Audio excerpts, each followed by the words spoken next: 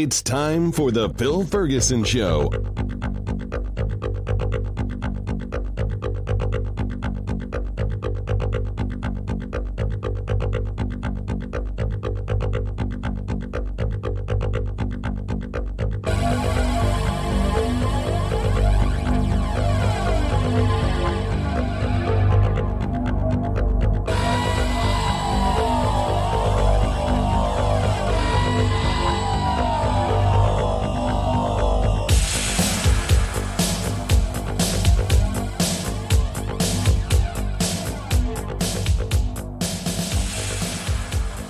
This is Phil Ferguson, and you are listening to The Phil Ferguson Show.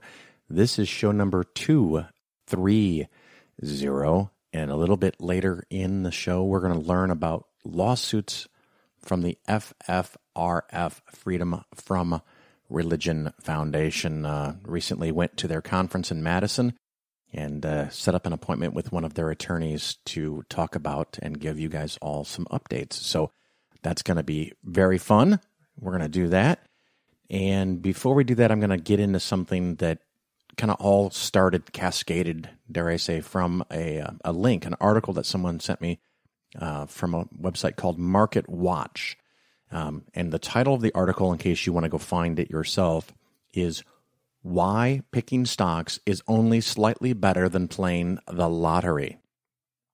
Now, first of all, that is clickbaity as fuck. So I really do not like the title because that's not what this is all about. So I do find that very unfortunate. But it is talking about a new study that came out that we're going to talk about here in a minute. The vast majority of stocks don't outperform U.S. Treasuries. Now, one of the things that is a little disingenuous about this is it does point out actually factually correct that currently 1 month T-bills, some of the shortest U.S. Treasuries you can buy, pay about 0.75%, 0.75, maybe 0.8 today. The return is very low, and they point that out, and I'm going to talk about U.S. Treasuries here for a minute. That is true that the rate of return is less than 1% today. And so if you compare stocks to that, obviously that rate is very low. But sometimes in the past, even the most incredibly short-term U.S. Treasuries pay more.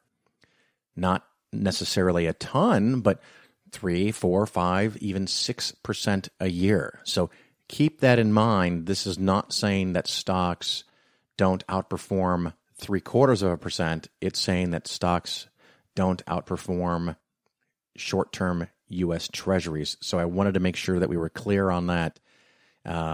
And U.S. Treasuries generally are the least paying thing, and right now they're paying very, very little. So it's not compared to that. The study goes back all the way to 1926, and there's a link to it in the article, or you can Google it directly. And I'm going to flip to that here. And that is called Do Stocks Outperform Treasury Bills? And it is written by Hendrik Bessembinder. He is a professor at the Department of Finance in Arizona State University.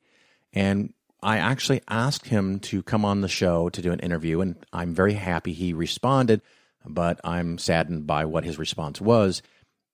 Because of the complexity of the issue, he felt it was best if people just actually read what he wrote, and he doesn't want the possibility of any misinterpretation of his words by doing an interview. Okay, fair enough. It is complicated. I'm going to give you kind of some details about this. It is a very long and complicated document. It's 40 pages long, lots of data, lots of tables, lots of graphs. But what I'm going to do right now, at the risk of being too complicated, I'm going to read you just the abstract. And this abstract has a lot of fancy schmancy investing words in it. It is nuanced. It is complicated. I know you guys can handle it, but this is something that you should probably pause whatever it is you're doing. If you're trying to multitask, you may want to take a break and just listen to this. So here is the abstract from that report called Do Stocks Outperform Treasury Bills? Quote, Most common stocks do not outperform Treasury bills. 58% of common stocks have holding period returns less than those on 1-month Treasuries over their full lifetime on CRSP. When stated in terms of lifetime dollar wealth creation, the entire gain in the U.S. stock market since 1926 is attributable to the best performing 4% of listed stocks. These results highlight the important role of positive skewedness in the cross-sectional distribution of stock returns. The skewness in long horizon returns reflects both that monthly returns are positively skewed and the fact that compounding returns itself produces positive skewness. The results also help to explain why active strategies, which tend to be poorly diversified, often underperform. So if you understood all of that, congratulations. I had to think about it a little bit and I had to read the study. The basic result of this really long and complicated report is that most stocks don't do very well. A lot of companies go bankrupt. A lot of companies only make an amount equal to or less than U.S. Treasuries, short-term U.S. Treasuries, which in the history, is 3 or 4%. So a generous chunk of all stocks don't make more than U.S. Treasuries. So why take the risk? And there's a lot of discussion in the paper about risk. The problem is that a few stocks do so incredibly well. A couple that come to mind are Apple, Google or Alphabet, Facebook, Exxon, AT&T, things like that. And sometimes those stocks make money year after year after year and have fabulous and great returns. And the big trick is for you, it's really easy to see that Amazon stock or Apple stock or Google has made a lot of money. And Walmart, when it was new in the 70s and 80s, made a lot of money every year. It's very easy to see that. We have the data. The question is, how does one find those stocks before they go up and make all that money? And that is very, very difficult to do. So this is one of the reasons why I continually suggest people use index funds, because in index funds, you are going to get the market returns. You're not going to get the returns from a basket of stocks that you happen to own. You're not going to get the returns of a basket of stocks that a mutual fund happens to own. You are going to get the returns of all of the stocks. Yes, it can be more complicated than that, but if you only have 20 or 30,000, and especially if you're more than 10, 15 years from retirement, just put it in the Vanguard Total Stock Market Index. Your biggest goal now is to add as much money as humanly possible. My suggestion is 20%. 10 is not going to make it unless you start when you're 22. You need to put in more than 10%. You need to put something closer to 20%. If you're 30 or 40 and you feel like you're behind, 20% may not even do it. You got to get really serious about this.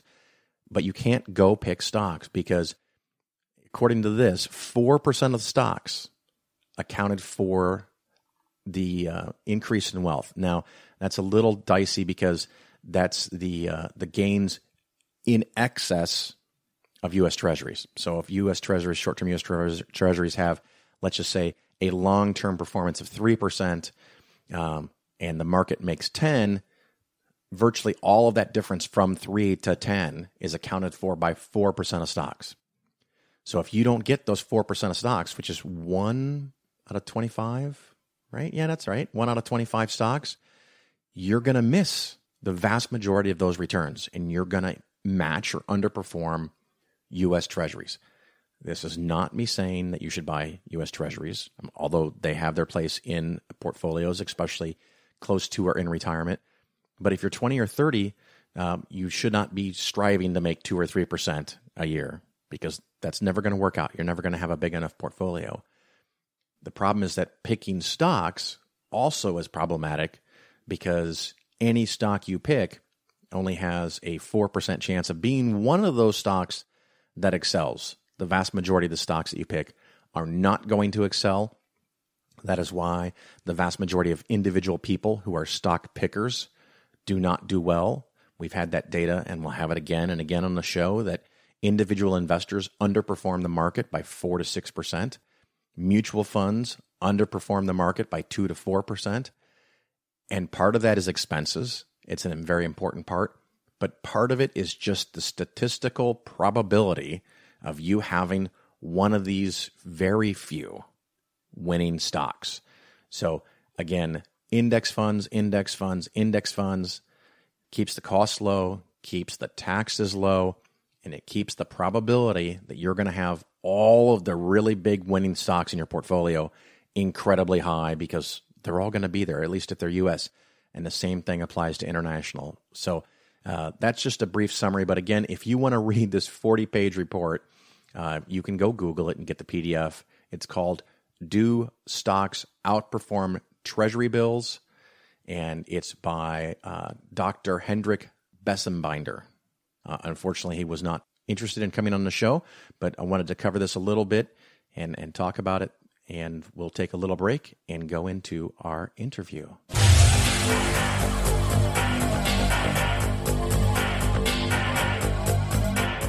My name is Annie Drian, and I'm founder of Cosmos Studios and an honored to have been the longtime collaborator of Carl Sagan.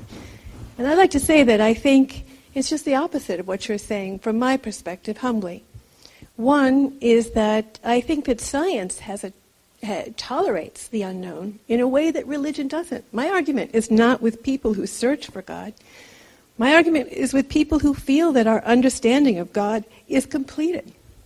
And those are the people who make so much of our existence on this planet such a hell, because they really think that they have the right to kill other people, to hurt them, because of what they understand God's will to be. That's a very destructive thing. So science is, the whole methodology of science is saying that we are not permitted these absolute truths that religion pretends to have, that we do not know the answer to these questions.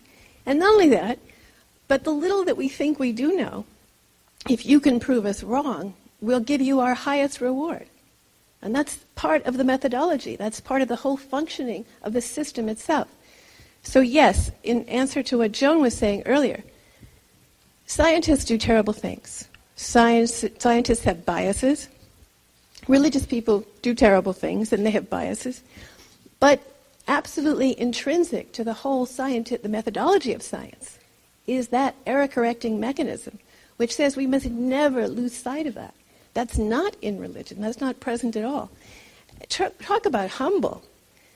It's the fact that we do science and that we can bring ourselves to see that little tiny earth in Carolyn's presentation. That is humility. What science has done for us spiritually is that it has been the only thing that I know of that has compelled us to wean ourselves of our infantile need for centrality. And that was present, that is very much the essence of so many religious formulations of where we come from, why we came to be. It's the sign of mental health, that we can bear to think that this planet was perfectly fine for 4.5 billion years without us.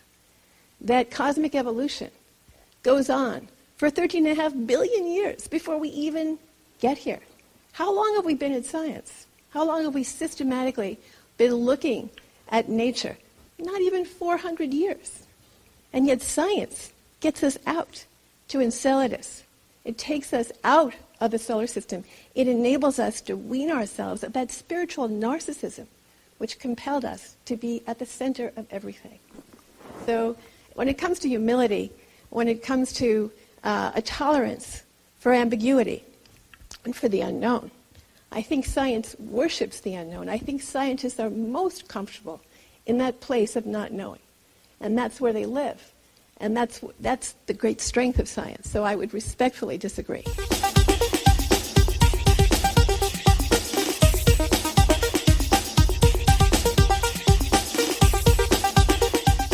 All right, everybody, this is Phil Ferguson. Welcome back. Now I have with me Ryan Jayne. How are you, sir? I'm doing very well, Phil. How are you? I am doing great. I have a freakishly high 90-degree temperature here in Chicagoland, and you're not too far. You're in Madison, Wisconsin. That's right. And yeah, for the first day of fall, you sure wouldn't know it. No, it's we had, I think, 94 today, and it should be normally in the 70s. I'm not very happy about this. No, me neither. Now, you're in Madison, Wisconsin, and my listeners may not know. What's the big deal? Why are you in Madison? Well, we have the Freedom from Religion Foundation, where I'm a staff attorney, has been here since 1978, and so we cover the entire country, but this is where our co-founders are from, and we've never moved. This is still our main base of operations. Well, and Madison is one of those cities that I kind of like because you get people from all over the world, in part because of the university. Yep. Yeah, it's a college town. Yep. It's a college town, and it's not that big of a town other than the college, so you really get the impact. It's not like, there's a college in Chicago, which probably dozens of colleges in Chicago, but there's a really big college in Madison. There's a really big college in Champaign, Illinois, where I used to live. And now I'm in the Bible Belt of Chicago, so it's a big shock for me.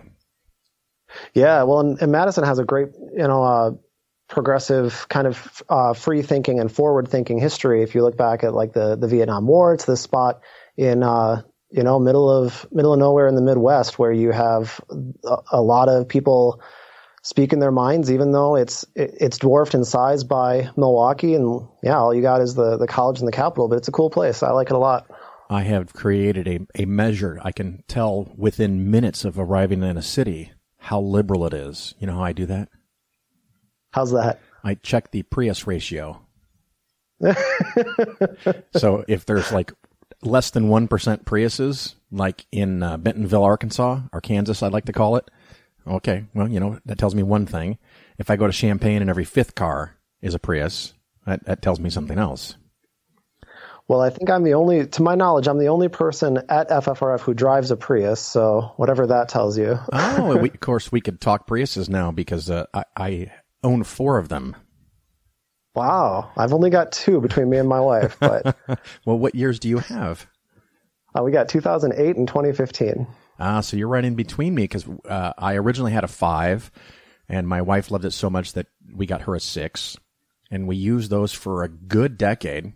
And she finally got a 16, and just 6 months ago, well, I guess maybe 9 months ago now, I got the 2017 Prius Prime. Wow. Does that look at the 16? I wasn't so crazy about the design changes of the 16. It just looks kind of strange. Maybe I'm just used to mine. I don't know. What are your thoughts on that? Well, and it's funny because people often used to comment about the 5 and 6 that they looked very, very boxy and very ugly. And it's one of those things that I really just don't give a flying fuck what my car looks like. So the new ones, they look okay. I think the newer ones look more like conventional contemporaneous cars and less distinctive. And so depending on what you're going for, but as far as whether it's stylistic or not, I have a relative that has what do they call it? Chevy Mustang? No, that's Ford Mustang. What's the Chevy sports car? Yeah. Listeners are going to be impressed by us, huh? Oh, yeah, definitely. No, as far if you get out of cars that you can't put $20 in and drive 500 miles, I know just about nothing. Yeah. Well, I had a friend once. He said that car will never pay for itself when I bought my first Prius. And I said, what the fuck are you talking about? And he goes, you think it's going to pay for itself? And I go, who said I bought it for that reason? You have a Yukon. Did you buy it because it's going to pay for itself? And he goes, no, I like to drive it. And I go, well, I have a car that gets 50 plus miles and I like to drive that. So why does it have to be about breaking even? But anyway, enough Prius talk. My listeners are going to be driving nuts because I do this all the time. You are a staff attorney at FFRF. Yes. The Freedom from Religion Foundation. And do I understand this correctly? You may be the newest staff attorney? Yeah, that's right. So we are up to 7 permanent attorneys at FFRF. So I guess I'm 007, which I'm pretty happy about. And we have 9 total. So we also have 2 temporary attorney positions, legal fellows is what we call them. So we've been expanding at about the rate of 1 attorney per year for the last decade. So that's really good, steady progress. And it's exciting because we get to do more now that we have this solid sized team. It used to be that our resources were really thin because we cover the entire country. We get about more than 5,000 complaints every year. All state church complaints of every sort you can imagine. The majority of those are public schools, but it's everything you could think of. And so it used to be that, we had to really pick and choose. A lot of times there were some violations where it's like, this is a crystal clear violation. We could go after this, but we just have bigger fish to fry and only so much time in the day. So what are we supposed to do with only, 2 or 3 attorneys? But I've been here. I was a legal fellow for the last couple of years, so I'm not brand new to FFRF. I've been here for a few years now, but now that we have this solid team of 9 attorneys, we're able to do more litigation, more letters, more legislation tracking, a little bit of lobbying. And what I'm the most excited about, and the position that I have right now is really focused on, is doing sort of this immediate response to things that come up. So in the past, we've always done this kind of reflexive action where something happens, someone sees it, reports it to us, we look into it, and then we take some sort of action. But we're trying to move to become more proactive, where when there is a statement that a politician makes, for instance, saying, this is a Christian nation or whatever it might be, that we can immediately jump on that and take action from the beginning, and also pushing through good bills. We hear a lot about bad legislation. There's definitely a lot of lawmakers who are trying to push kind of theocratic bills or anything that is promoting their personal religion rather than for the betterment of our secular country. And so we are trying to also get on the other side and get behind some things that will actually move the country in a good direction. So it's all this new frontier for FFRF that I think is very, very exciting. And there's apparently a little split. I dare not call it a schism, but a little split in the legal department. What's that all about? Yeah, so our legal director is named Rebecca Markert, and she's been in charge of FFRF's legal team since she came here, I think 9 years ago. So she is the boss of the legal team, the head attorney. But we recently, just because we're growing so much, we decided to create a separate division that's called the Strategic Response Team. So the director of Strategic Response is Staff Attorney Andrew Seidel, who I understand has been on the show several times, and then I'm kind of his loyal underling attorney. So I'm his sidekick in the operation. But we are heading all the things I was just talking about. So tracking legislation, doing immediate responses to things. We send out action alerts to our members. So anyone who's listening, if you're interested in helping in the kind of things I'm talking about, you can consider joining FFRF, and then you'll get these action alerts that say, there's this thing happening right now that you can do something to help on. So like, for instance, just to throw out an example from this week, we saw that the New Mexico State Department of Education released a plan to change the teaching standards in the state to remove the terms evolution and climate change, and also to remove the age of the earth. So the idea, they're trying to sell this as reflecting the diversity of perspectives in New Mexico, but I think we all know that what they're really doing is trying to cater to young Earth creationists and climate change deniers.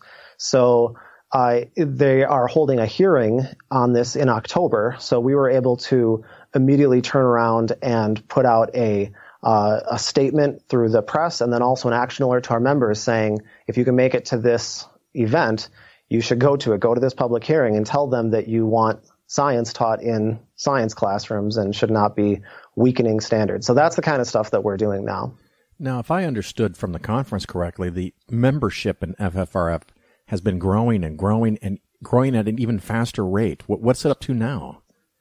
Yeah, we're just on the brink of 30,000. We're going to be crossing that perhaps in the next week or two. So we've been at the over 29,000 range for about a month now. We had a big a big rocket increase in our membership in January. It would seem that people are unusually afraid of state church issues. I don't know if it was The Handmaid's Tale or something else that might have gotten people's concern.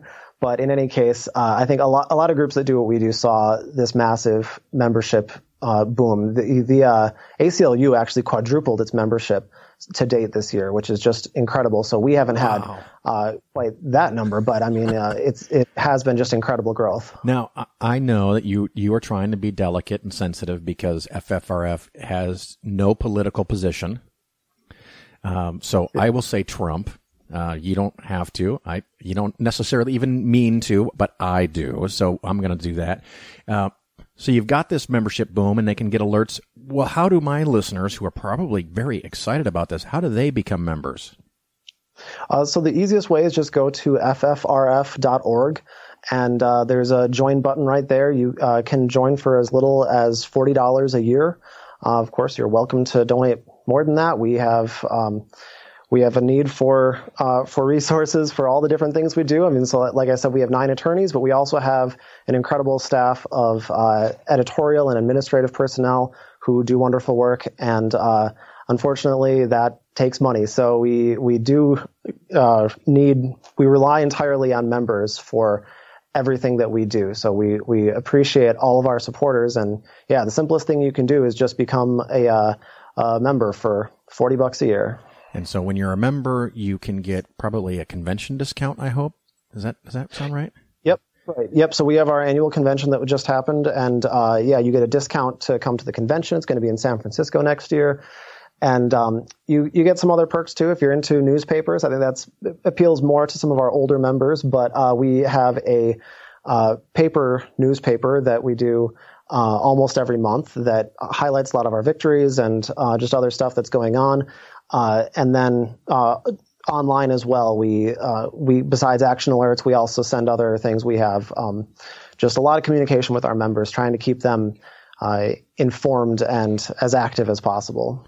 Now, you said San Francisco. I'm very excited. My wife's very excited. Matter of fact, my wife was so excited at the conference that we just went to in Madison that she signed up as a life member right there on the spot. And I wasn't quite sure how to interpret that because she is not a joiner and has intentionally not joined any of these secular organizations, but was so impressed. Now, like you mentioned, 5,000 complaints that you've gotten so far this year? We're not quite at 5,000 this year. We're on track to have the biggest year yet this year, but on average we get more than 5,000. But it's been between 5,000 and 6,000 per year for the last couple of years. And that's across the country, all 50 states. Now, if I recall correctly, again, the vast majority of these complaints are actually resolved with just a simple letter. How does something like that work? Kind of walk us through that. Yeah, so usually the other thing is that the vast majority of the complaints we get, probably 75 to 80%, are in public schools. And that's an area that I'm really passionate in myself. My wife is a public school teacher. I have a daughter, and I think it's the most crucial area to combat the government trying to push religion is with young people who have not yet reached the age of reason, and so they need the protections of the Establishment Clause. And so the way it would work is, for example, yesterday I got a complaint. It was a third grader whose teacher, this was in Wisconsin actually, teacher told them that they have to stand for the Pledge of Allegiance. The kid wanted to sit because she doesn't believe in God, so objects to the one nation under God language, wanted to sit for the pledge. And the teacher said, you must stand. It is unpatriotic and shows that you don't care about veterans if you sit. Oh my. And then she tried to soften her position a little bit and said, if you bring in a signed permission slip from your parents that says that you can sit, then I'll let you sit. So we took that, and in this case, this is one of the clearest violations that we get because the Supreme Court actually decided this issue in 1943. So this is an ancient, long settled legal principle. You do not have to stand for the Pledge of Allegiance.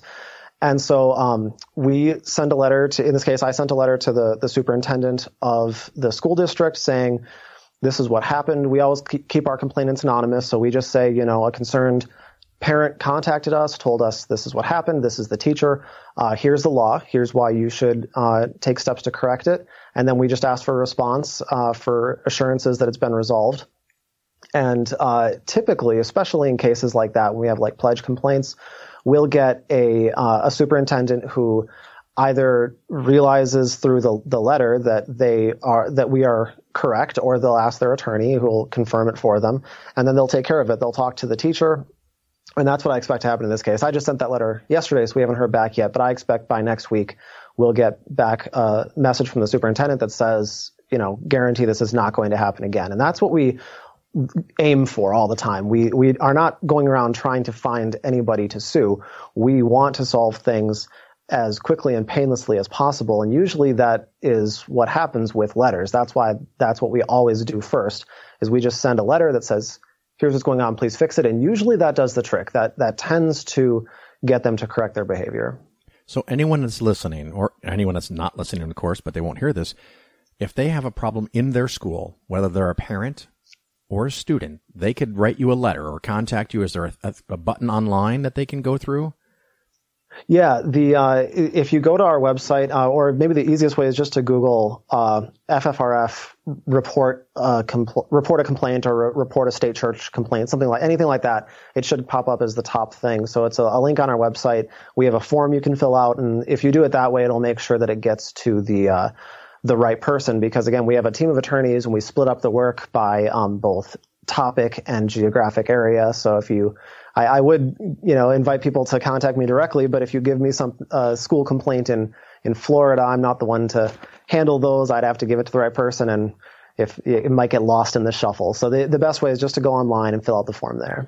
Well, years ago when my daughter was in high school, she came home and told me that every day in the morning announcements, they would talk about the, Christian Fellowship of Christian Athletes. They were announced every day, but every Wednesday they would bring in donuts and biscuits and bagels and stuff for everyone in the school to eat for free. And they would announce this. And I contacted the school's principal's office, the office for the high school, and I said, what is the policy for announcements? Because if they apply a policy equally, and anyone can get an announcement, well, then there's no discrimination, and maybe I'm wrong here, just jump in. But they said, there's no rules. It's just whatever the principal thinks is in the best interest of the students. And, of course, this is all by email, so I have this written down. And I said, great. Well, I want a daily announcement that the Secular Student Alliance from the University of Illinois is going to bring on Thursday donuts and all this stuff every day, and they denied my request. Of course. And so with the students, we wrote a nice letter saying that they're now showing discrimination, and they came back that the principal thinks one is beneficial to the students and the other one isn't. And I said, we sent another letter, and we were getting all this pushback, and then all of a sudden, my daughter comes, she goes, all the other announcements stopped. And I think what happened was that the people in the office, the principal, the vice principal, all those people were fighting with me. And at one point, somebody must have contacted the legal department that said, what's going on with this?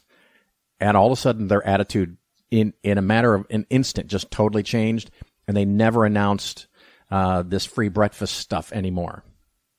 Yep. Well, that's awesome. Yeah, that's the way to do it. And we hear about that sort of thing all the time. And you're right. It's a typical scenario that when we ask for equal treatment, when, you're right that if FCA, the Fellowship of Christian Athletes, is usually organized as a student group, not always, but so schools sometimes have a policy that student groups can have, access to the morning announcements, they can announce their meetings or whatever. And, we've had that with, Secular Student Alliance, or also atheist groups, where when those student groups say, oh, well, we want our announcements to happen too, then it's like all hell's going to break loose if we let the atheists in front of the microphone. And so the silver lining of it is, like you said, they talk to their counsel and they say, well, if you don't want to get sued and lose badly, you're going to have to stop this policy altogether. That's usually what they do. But of course, that's the right solution. I mean, you have to either open it up to everybody, or better yet, just don't use the school's machinery to promote any religious perspectives. So you said this thing in New Mexico where they're going to outlaw evolution in the schools and other things. Was that right, New Mexico?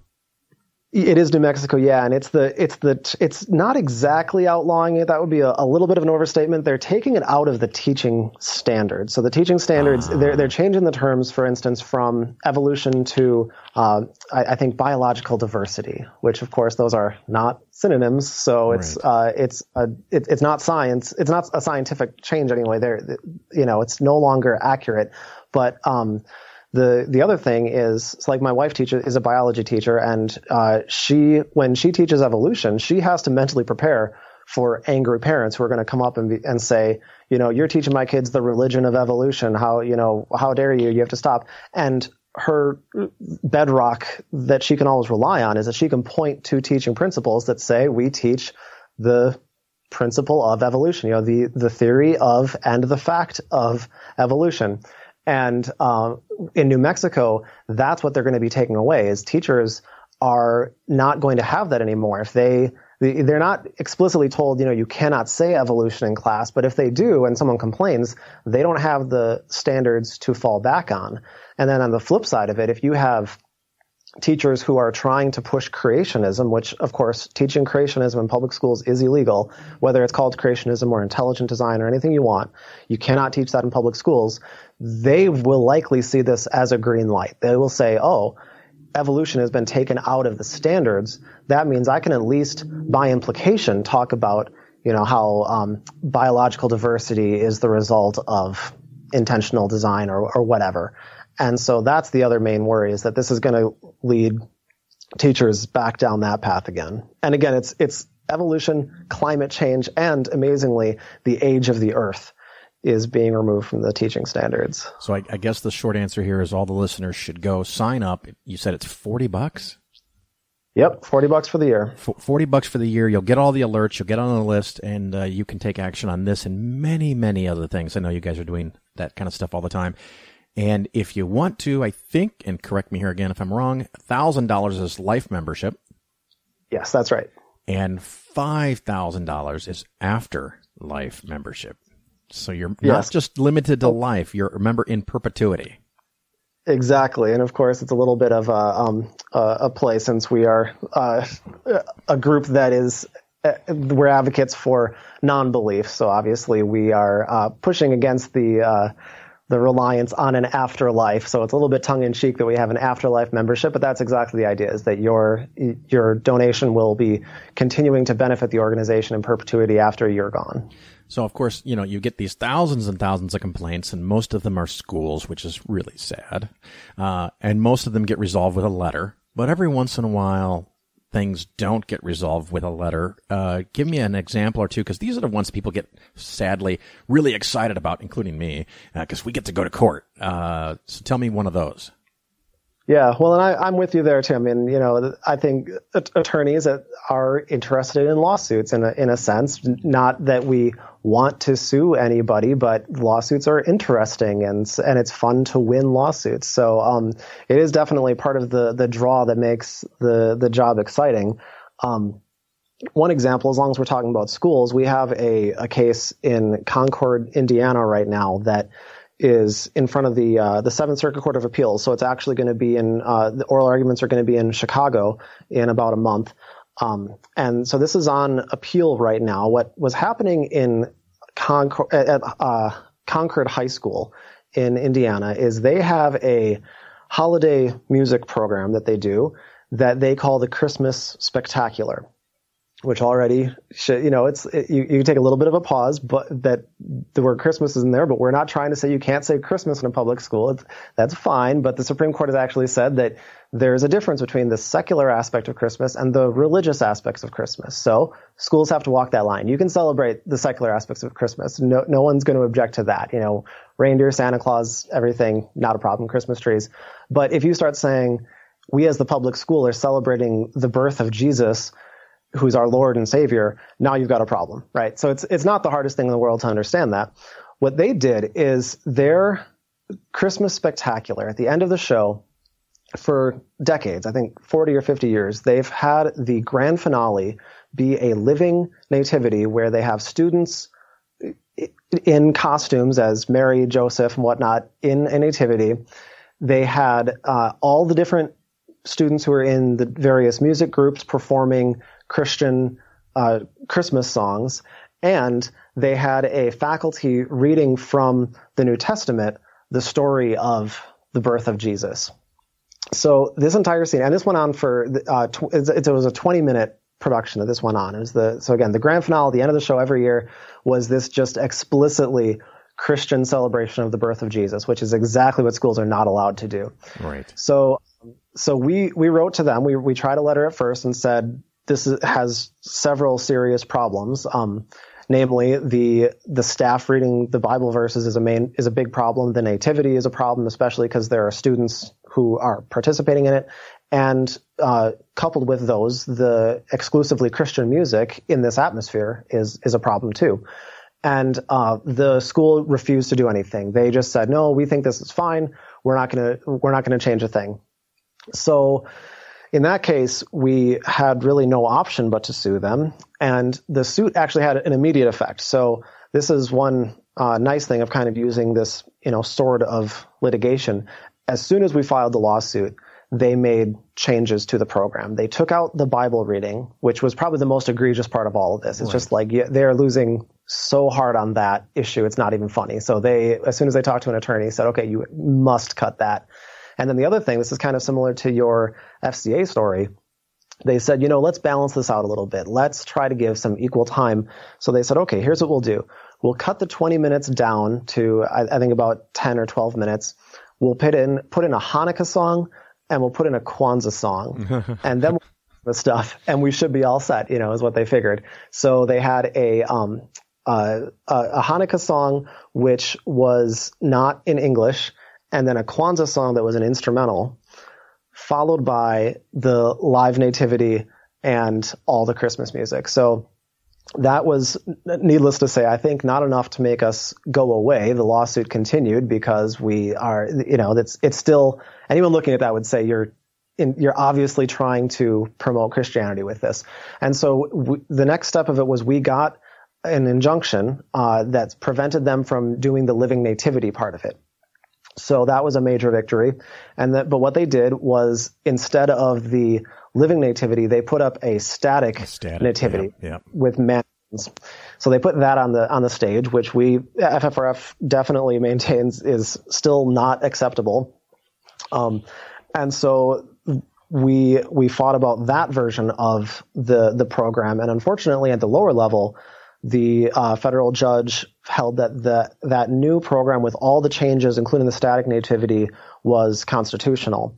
So we appealed that, and that is the case that's ongoing that they're going to hear in Chicago pretty soon. So we're going to go and argue that this Christmas program, given its history and the obvious favoritism of Christianity, is a problem. So that's one example of an ongoing school lawsuit that we've got going on in the area too. And it's so egregious to me that they clearly just don't give a shit what is right and wrong. They obviously want to promote a worldview that is outside the bounds of what public schools should be.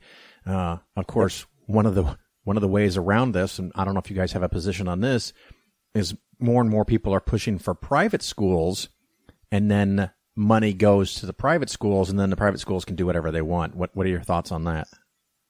We and I personally are vehemently against any flow of public money to private schools. And I mean, I'm an advocate of public schools in general, but the voucher schemes that have been sweeping the country, and the first one was in Milwaukee, Wisconsin, so it's right in our backyard. How well did that work out in Milwaukee? It's a disaster. It's an absolute disaster. There have been schools that were abusing the program so badly. They were essentially fake schools. They're almost completely fraudulent. There were some that didn't even have brick and mortar structures. They were just essentially paper schools that applied for funds, received funds, and then shut down almost immediately and just took the money and ran away, basically. There are other schools that didn't have textbooks, schools that were serving ramen noodles for lunch, just all these things that would never fly in a public school, but they can get away with it because they're religious private schools, so they're exempt from all oversight. And then even the legitimate, like schools that are trying to do their jobs, there's been no evidence that this has helped kids in Milwaukee in any way, because the narrative they try to sell is that this is a way to pull kids out of failing public school systems, give them another option. That's why they call it school choice, right? It's like they have like Milwaukee Public School is this giant school district that certainly has its issues. And I know Chicago Public is very similar. And so I can understand the desire to give especially low income students in that situation an option to go elsewhere. And that makes sense. But if you do it this way, it just doesn't work. We've seen that it doesn't work. Another major problem with it, just crossed my mind, is worth mentioning because I never thought about this until I was working here and learned more about it, is that with typical voucher schemes, the usual beneficiaries are not kids who move from public schools to private schools. They're kids who already go to private schools.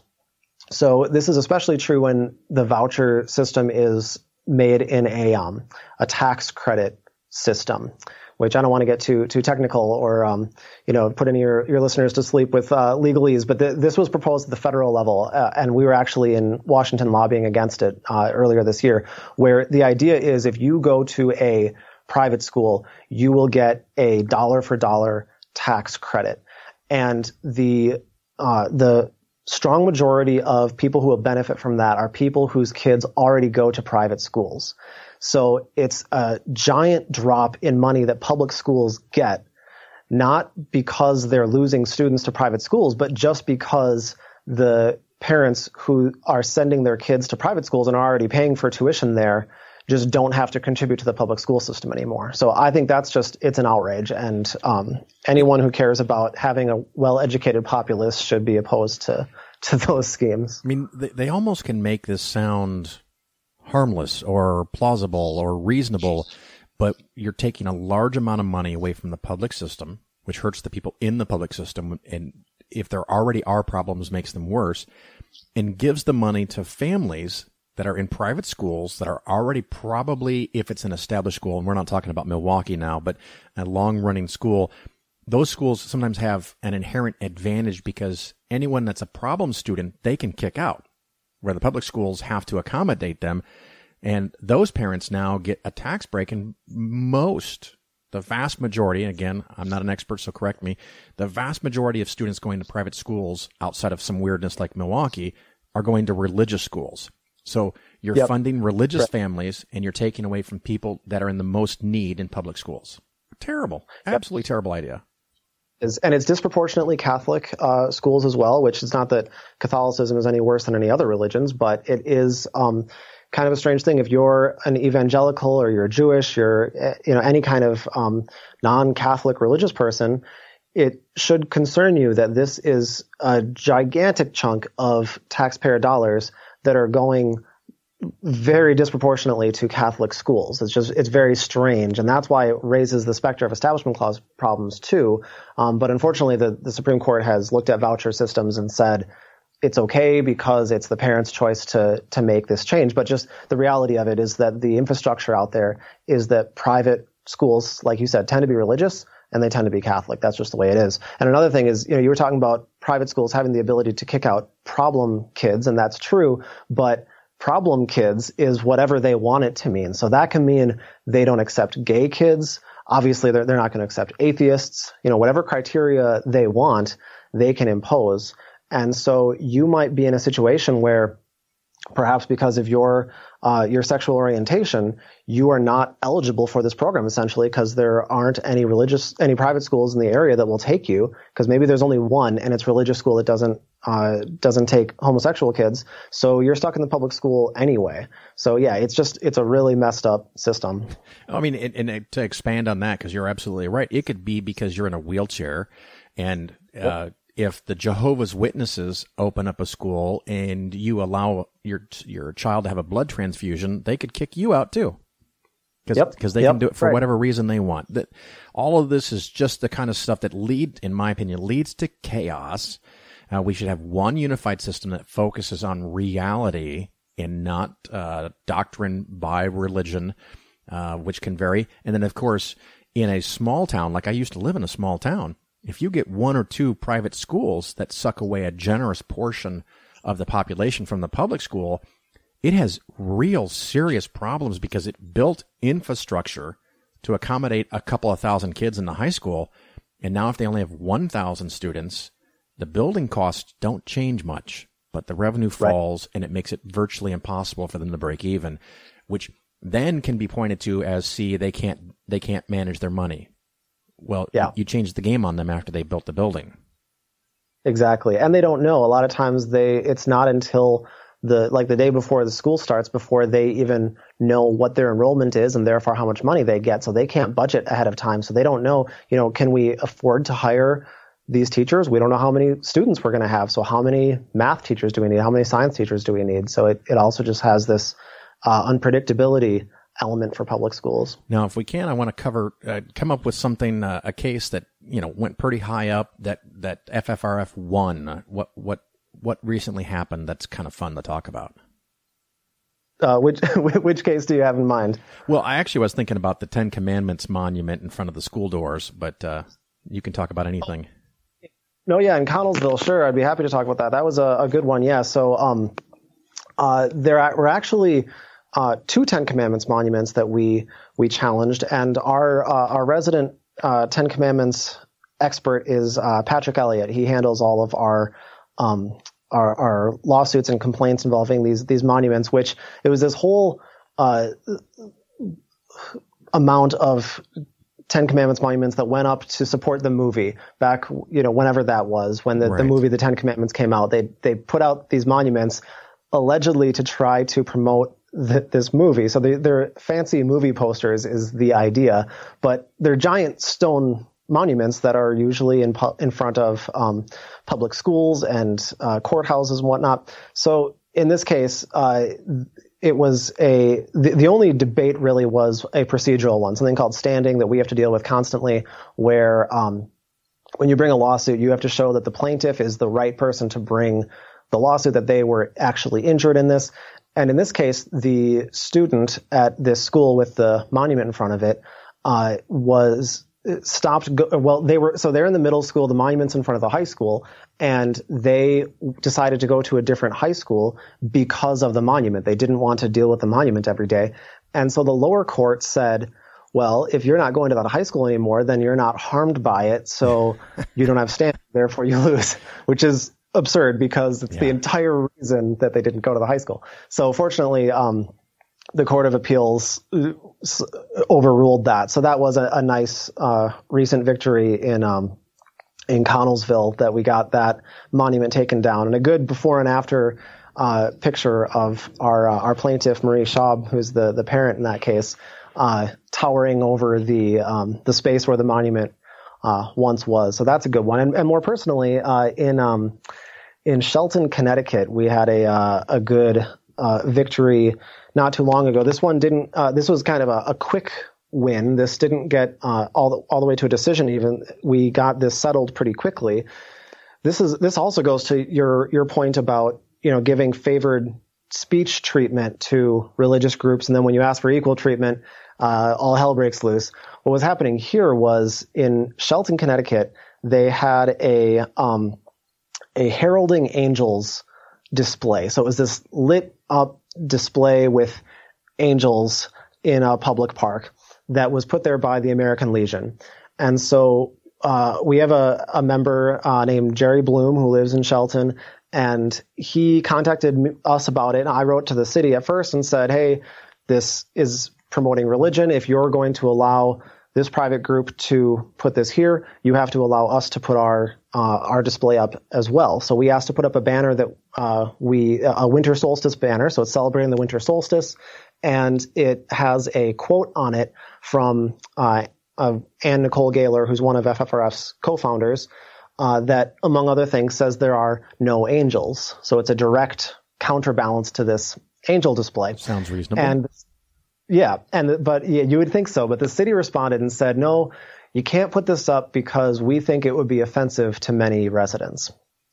And we thought, well, that is not going to cut it. You can't just say, you can't pick and choose based on what messages you think are offensive. That's called viewpoint discrimination is the legal buzzword there. And so from the beginning, I mean, I started on a letter that said, this is not something you're going to be able to defend. You need to come up with a better policy than this.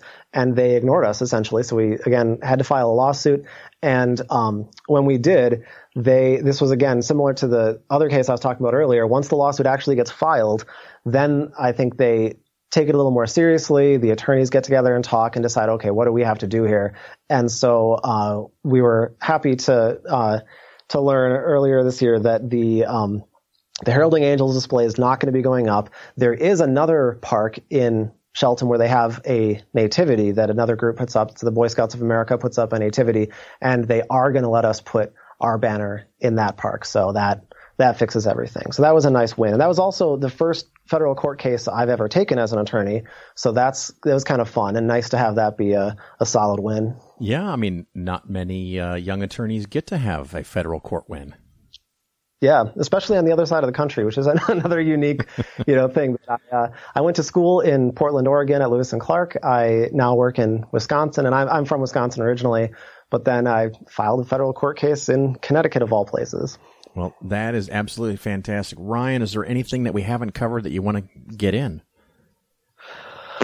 Well, there's some other ongoing things that I think people, I would love for your listeners to take an interest in. Just to cover them quickly, and go to FFRF's website and our Facebook, our Twitter. You can follow us and just keep up on what's going on. Some just examples, just to go through quickly. There are threats to the Johnson Amendment, which, if you're not aware, look it up. But it's part of the tax code that prevents churches from endorsing political candidates. And we're currently actually suing Donald Trump over his executive order relating to that. But there's an attempt in the budget to remove all funding to enforce the Johnson Amendment. So we're trying to fight against that. There are churches in Texas that were hit by Hurricane Harvey that have sued to try to receive FEMA funds. And this is a really potentially catastrophic lawsuit. If the churches were to win, this would be really, really awful. So it might sound like kind of a boring lawsuit, or maybe you're even sympathetic to the churches. I could understand that. But the precedent would be just terrible if the churches won, because the precedent would be that churches, actual houses of worship, can receive taxpayer funds in order to rebuild the church. And that is terrible. There's no reasonable way to make a difference between repairing a church and building a church from scratch. I don't think that there's a legal way to parse that out very easily. And so it would be really, really problematic if if they end up winning. So that's something I think people should really pay attention to and try to, get your voice heard, that that state church separation cuts both ways. Churches get all sorts of benefits in state church separation, but the flip side of it is they don't get access to taxpayer funds. So that's just a couple examples of ongoing things, and lots more, like I said, on our website and Facebook. What do you think of FFRF becoming a religion? I'm against it. Okay, fair enough. It'd be like, it's, oops, my mic kind of fell on me there.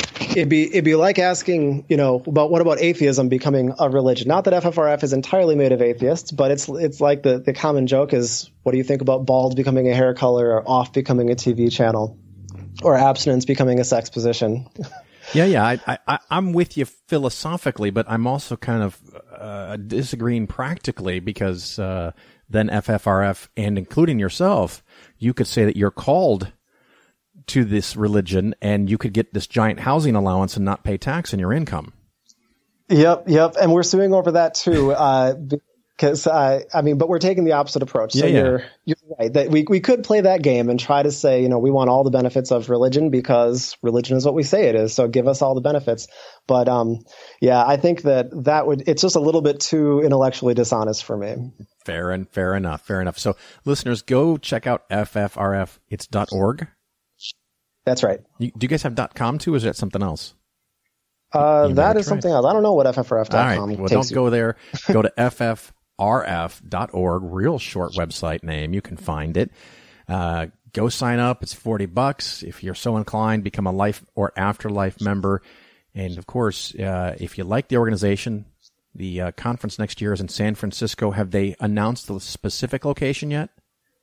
Yeah, they have, although I don't remember it off the top of my head. So you'll have to, again, just check out our website. That's okay. I'll look at that, and at the end of the show, I'll put that in the closing comments if I remember after we get done with this. But Ryan Jayne, thank you so much for your work, and I appreciate you coming on the Phil Ferguson Show. Yeah, thanks for having me.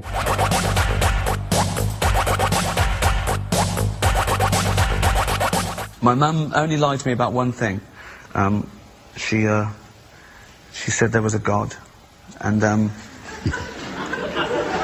but that's because when you're a working class mum, Jesus is like an unpaid babysitter.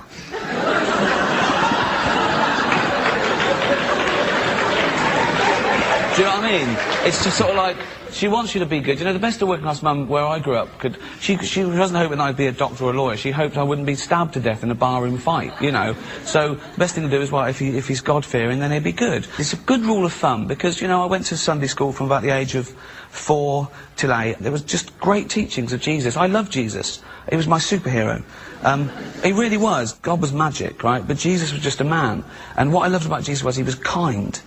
And he was brave, and I thought he was amazing. And I thought he was brilliant, right? Just a brilliant guy, So I was about 8, and my brother must have been 19. He came in once, and I was doing something from the Bible, and I said, "What are you doing?" I said, "Oh, drawing Jesus." And he went, "Who was Jesus?" I said, "Well, he was the Son of God." He went, "Why do you believe in God?" Right? And my mum went, "Bob, shut up." And I knew she had something to hide. And he was telling the truth. And I knew from body language. And then I worked it out, and I was an atheist in an hour. In an hour? Yeah.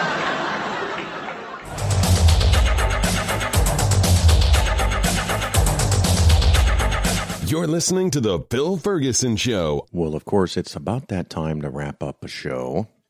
And I was just thinking, I have a new toy coming. It's just a little piece of equipment to hopefully tweak the sound of the show a little bit. But I've been watching the tracking from FedEx, and it's just so amazing. It left its location on the 25th, and then it goes to another location, and it's there for a couple hours, and it gets turned around, and it gets put on a truck to another location. And then it went to Chicago last night, and it's in the local facility this morning at 5 a.m., and by 5:17, it's on another truck ready for delivery, and that truck is probably out at 7 a.m. making deliveries. And so somewhere later today, it will show up, and I'll have it for next week's show. But it's just kind of an amazing system that you can do that. Just kind of a little side thing for you. Did have a review on iTunes that I want to go over here real quick from Chuck in Glenshaw. I've been listening to the show for some time now. My initial interest was finance information, and I have gotten a lot from that. Phil explains many things simply and clearly. I also appreciate Phil's skeptical views and overall have enjoyed his interviews with people in the skeptical and atheist movement. So thank you for that kind review. Of course, if you like the show, please go to iTunes or Stitcher, I think it is. Yes, and leave a review there. I greatly appreciate it. If you find value in this, because people ask me all the time about Patreon. I don't have a Patreon. Go give money to Secular Student Alliance, Atheists of America, or the Freedom from Religion Foundation or something like that. I would appreciate that. Next week, we have an interview with Dr. Cyan Proctor. She is an astronomer, a geologist, an all-around sciencey type person.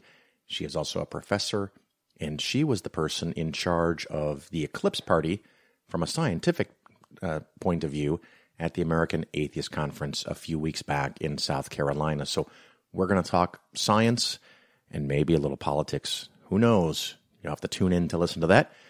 But this is a actually short-ish little show, so I'm just going to wrap up and thank you for listening. I greatly appreciate it.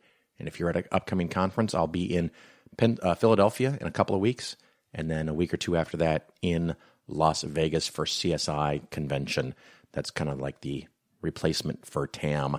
Hope to see you there. And if you do see me, please feel free to say hello. Until then, ciao.